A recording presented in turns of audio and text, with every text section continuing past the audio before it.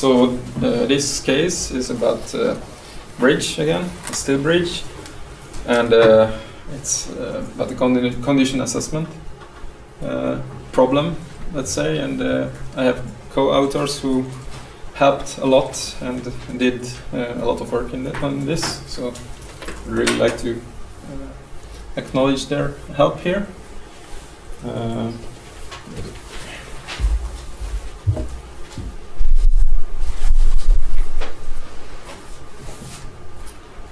Yes.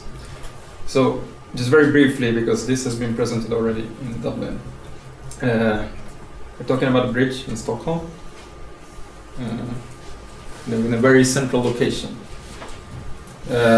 So it's a huge traffic demand on this bridge, more than 500 trains per day.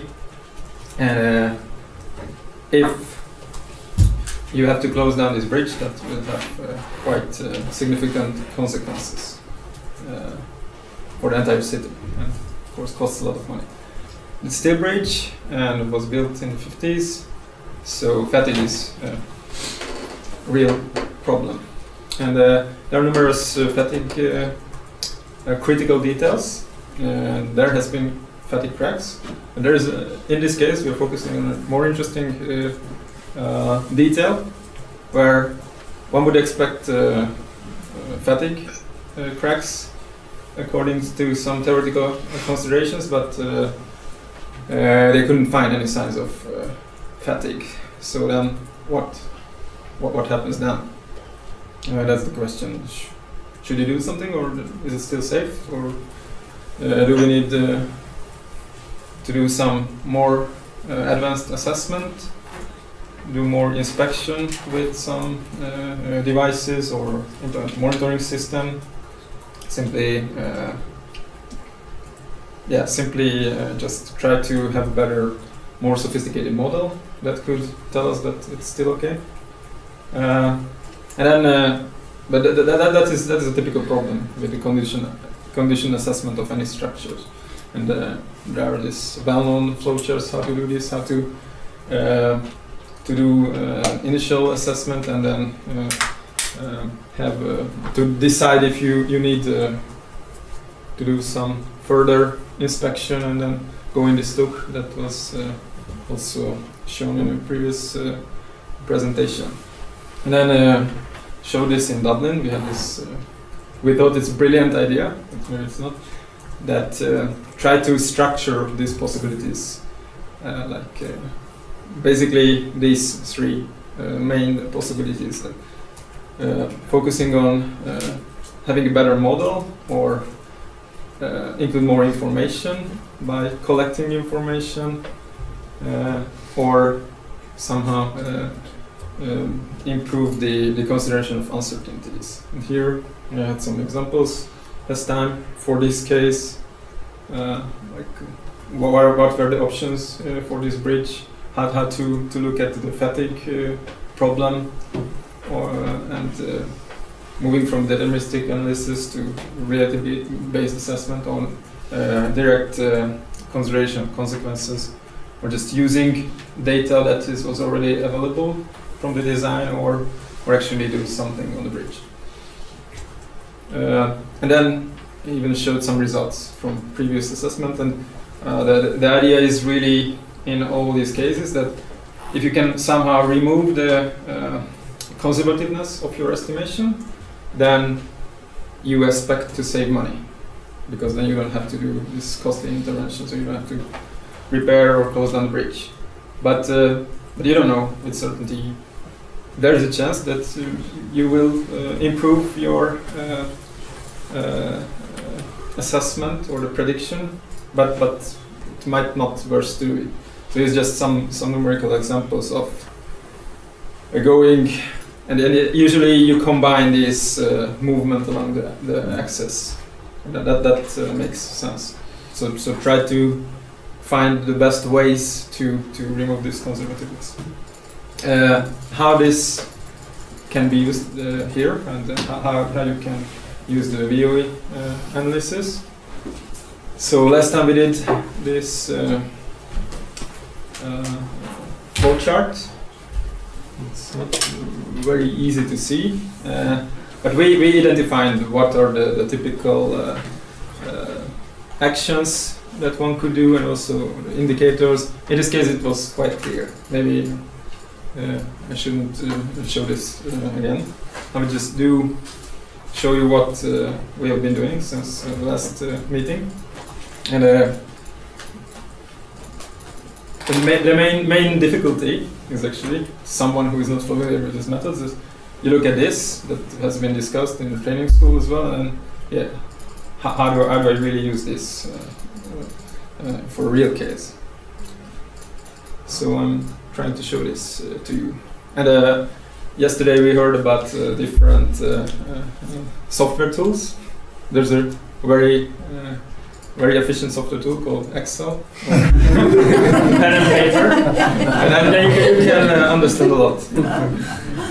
So we try to simplify the problem, and then the state of nature here.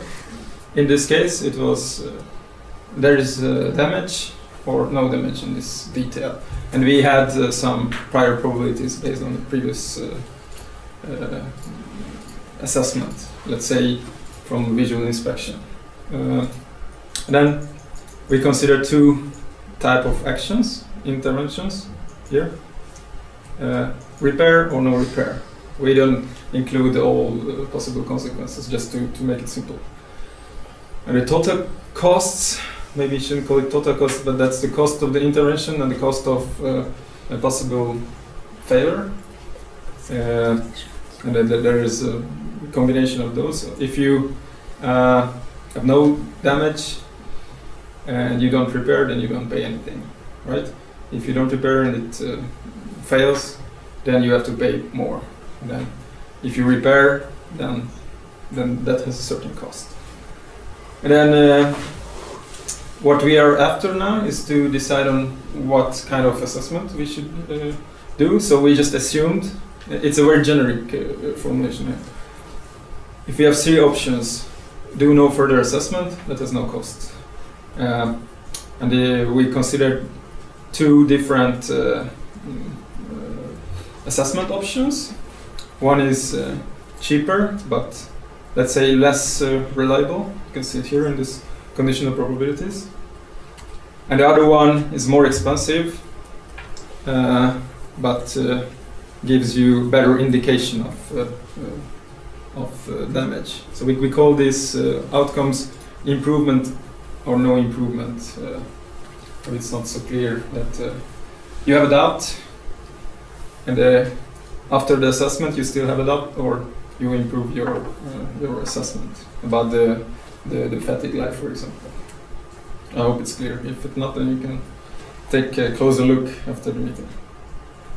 So then we just did this similar examples that were presented in the training school for those who were here, and then you can calculate so you can do this without assessment. You could calculate the expected benefit, in this case just costs, and then you can do this with this less good or cheaper, I would say cheaper assessment, and with a more expensive assessment.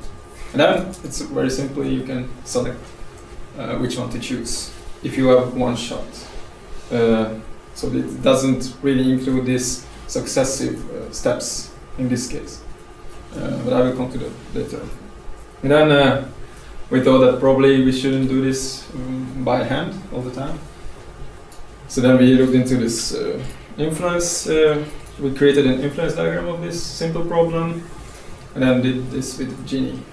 And you see the numbers are the same. So we hope that everything was correct here. And then it's just much easier. And you could then calculate, if you don't assign costs to these possibilities here, then you could just calculate the value of information, how much you should pay for this method or for this method, right? Yes, and then what we are working on right now is to include these successive steps. so it's very difficult to see. But so like first you have you only consider two options. Either you go with no assessment or you go to level 1. And then if you do this level 1, then you have another decision problem. You either satisfied with the results and make a decision based on that. So these are the intervention nodes here, and these are decisions on further assessment. Or you can move to the next level. But this just gets more complicated. I tried to put this in Genie, but I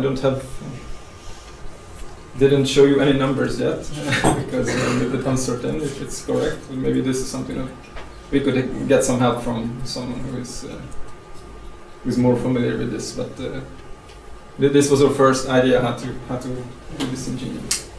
And then you could decide on a set, or you could compare different strategies how to move to the next level. And that was it. And we have some publications where we have already published something about this. Yeah. Any questions?